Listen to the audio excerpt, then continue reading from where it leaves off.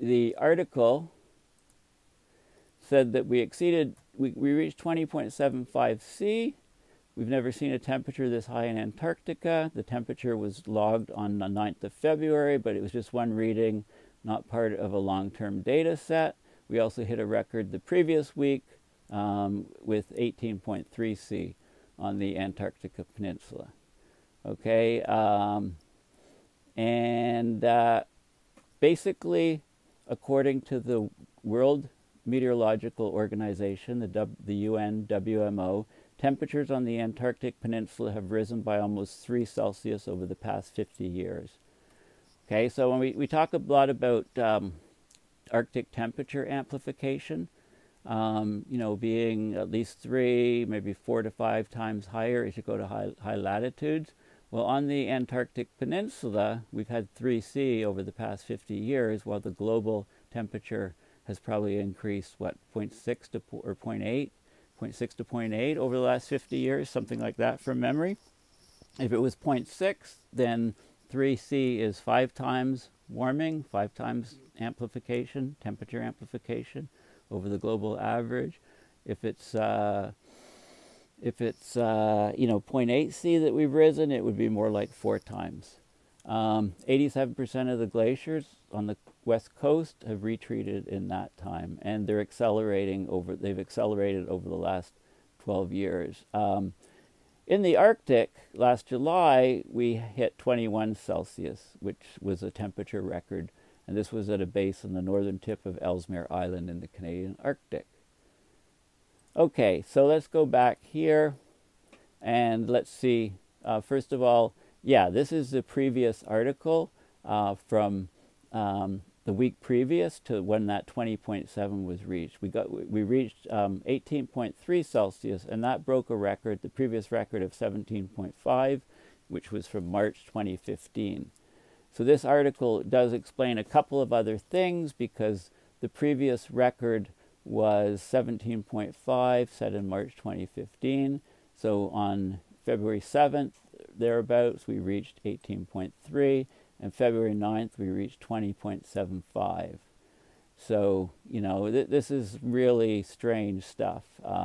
Again, it talks about the whole peninsula heating about 3C over the past 50 years, according to the WMO.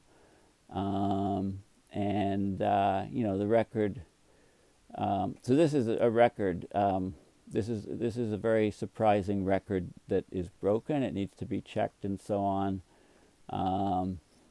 But this Professor Neroli Abram at Australian National University has done research on James Ross Island on the northern tip of the peninsula, Antarctic Peninsula, and she says it's an area that's warming very quickly, she said. Adding it can occasionally be warm enough to wear a t-shirt. So research in Antarctica might allow t-shirt contests. You know, I guess, you know, if you dip them in the ocean, you could have wet t-shirt competitions, but it would still be cold water, I'm sure. Anyway, the current rate of warming in the region is unprecedented in the past 2,000 years. And they talk about that these ice shelves act as plugs or corks. They keep the ice sheets behind them stable. When these ice shelves melt, then the ice sheets move faster and go into the ocean, contribute lots to sea level rise. Okay, here's a reminder of the lowest temperature ever recorded in Antarctica, minus 89.2 Celsius. You know, crazy, crazy temperature. Now, so let's go back to Earth Null School here. So I set the date, I cycled back in days, and I went to February 5th, and I'm looking at the air, at the surface, the temperature. So anything over green, anything blue is below 0, green is above, and purple is very, very cold. And now let's cycle through a day at a time. So this is February 5th, February 6th. Now you can see that it's above 0 now in this whole region here. And we'll keep going. That's February 7th, February 8th, February 9th. Look at this huge warmth over this entire region, including the area. So this is where the researchers saw, you know, a station registering 20.75 Celsius. Let's continue a bit more. The 10th, the 11th, the 12th, and the 13th, and you can see, you know, that the green, the above zero temperatures have backed off from the Antarctic Peninsula. So let's go back to the beginning, February 5th, where we were, and now let's look at the, you know, why did we get an incursion of the green air, of air above zero on this peninsula? So if we go to 250 millibar and look at the winds, we have our jet stream. So here's a sharp trough here. This is February 5th. Now look at this point here as we cycle through the days. So February 6th, February 7th, February 8th, February 9th. So look what's happened. This is when the record warm temperatures were registered here. What happened is a sharp trough of the jet stream moved over. Now, troughs of the jet stream in the southern hemisphere, you know, think of it, the warmer humid air is up here and it comes down into the trough, and, you know, it's the colder Antarctic air that would come up here into ridges. This is opposite. If this was in the northern hemisphere, the Arctic would be up here, the cold air would come into troughs, the warm humid air goes into ridges. But it is, of course, it's upside down in Australia. So the warm air has come down and it's gone over the Arctic Peninsula. And so this is February 9th, and if we go the 10th, the 11th, and we see once again the jet stream trough has moved up, and no surprise, the temperatures are much colder, much closer to normal in that peninsula. Okay, so I talked about this article. Okay, let's define a couple terms. So katabatic winds. Okay, so basically katabatic winds, you have air at the top, so high elevation on the Antarctic ice sheet in the center of Antarctica, the air is cooled so by the ice surface, and also it's up higher elevation, lower temperatures. It gets very cold and it's very dense and it starts moving downhill. There's a pressure gradient, so the force of gravity causes the dense air to descend the slope, and it builds up speed and builds up speed. It warms up a bit from the temperatures up here, but it's still very cold, and you get these so-called katabatic winds. You know, it's cold, but it's not as cold as the surrounding area because of adiabatic compression, you know, or expansion. As the air is cold and tight, high density. As it comes down, it expands, and as it comes down, it you know, it heats up. Okay, the air pressure increases, so yeah, it's adiabatic compression, so it expands and it contracts rather, and it heats up. Okay, so you get very high winds from these katabatic winds, and they remove the snow off parts of the ice shelf, and they can scour the newer ice, the ice at the surface, which is young ice, and expose older ice from below, allowing for a horizontal ice core in certain locations. Now, Tephra is a term for rock fragments and particles that are ejected by a volcanic eruption. Okay, I just want to define a few terms that I'll be talking about. The name for the last interglacial is basically the Eemian. You can read about the Eemian. Started actually 129,000 years ago, ended about 116,000 years ago, also called marine isotope stage 5e. Last interglacial.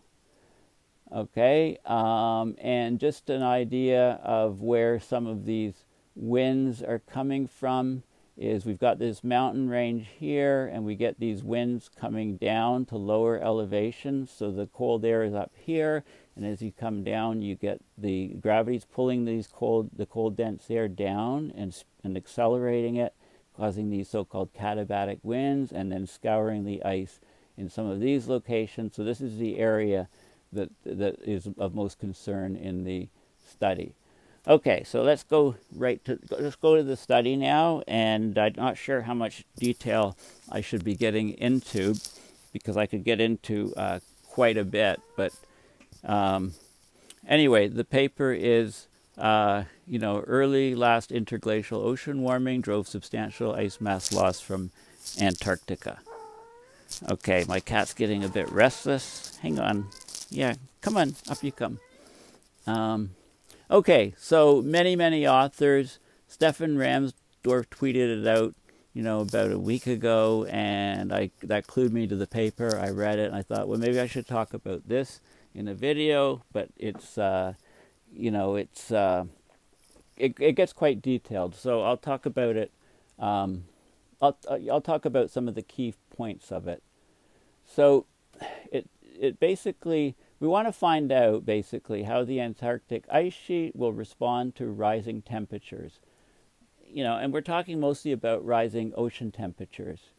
So if we look at the last interglacial, or the so-called Eemian, 129 to 116,000 years ago, it had very warm, there were very warm polar temperatures, and global sea level, mean global sea level was 6 to 9 meters higher relative to present day.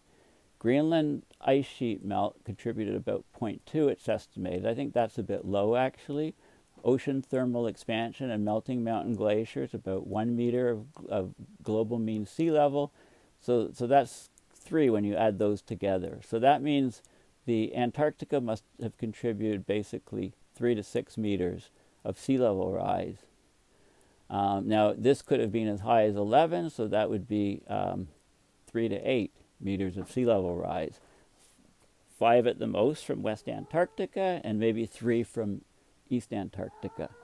So there had to be, in order to get this significant Antarctic melt, leave my tripod alone, Shackleton. Hey, come on, up you come. Sorry, I'm just going to take a 2-second break here.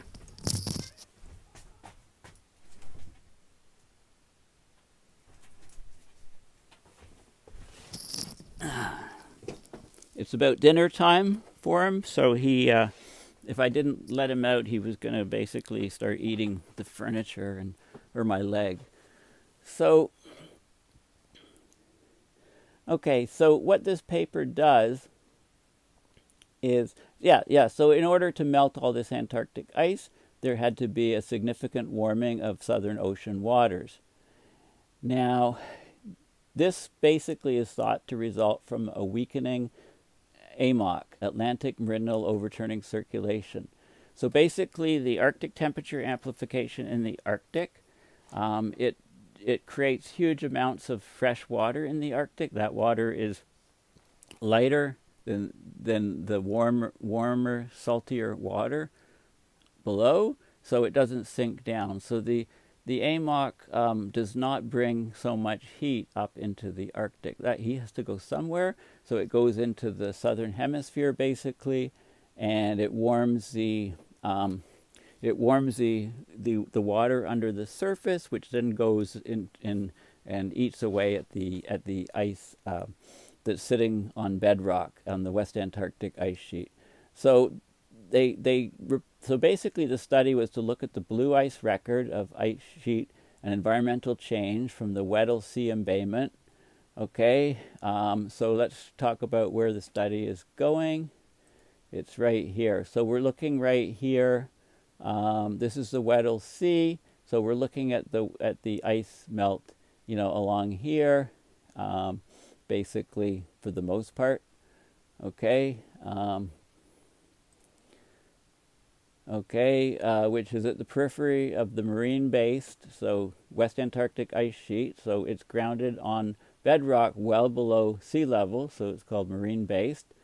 Now, the problem is there's major methane hydrate reserves underneath that ice sheet. So when that ice sheet goes, then you could get major releases of methane, which would then, you know, be a huge positive feedback, causing greatly accelerated warming down there. So they looked at, they dated volcanic ash and tephra. They looked at microbial DNA analysis. And these things all showed that there was substantial mass loss across the Weddell Sea embayment during the last interglacial. most likely driven by the ocean warming.